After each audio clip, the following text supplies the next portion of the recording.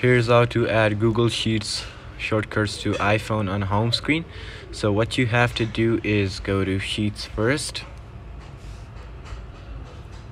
When you go over here, you just have to click a copy link of your sheets. So I'm just gonna copy link them.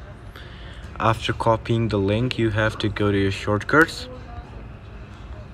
When you go to shortcuts, you just have to go to plus on the top right.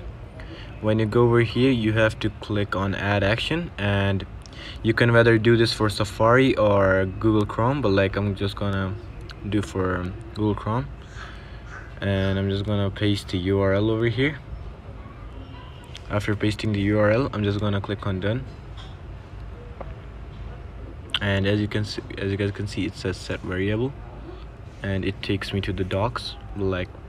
I have to click on those three dots again and click over here and add to home screen, and I just have to write sheets and click add, and we're good to go. It says sheets. When you click on it, it takes you on Google Docs website. It's asking you for sign in, but when you have already signed in, it will take you to the sheets. So I hope I helped you guys out. Peace.